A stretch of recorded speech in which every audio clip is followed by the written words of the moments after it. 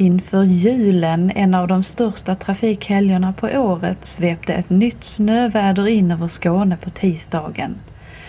Under eftermiddagen och kvällen inträffade flera trafikolyckor i samband med det besvärliga väglaget. Vid midnatt krockade 2 personbilar på Södra Stenbocksgatan i Helsingborg.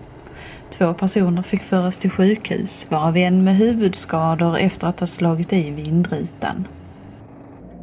Ingen mer snö väntas under dagen före julafton, men det kommer fortfarande vara kallt och risk för halka.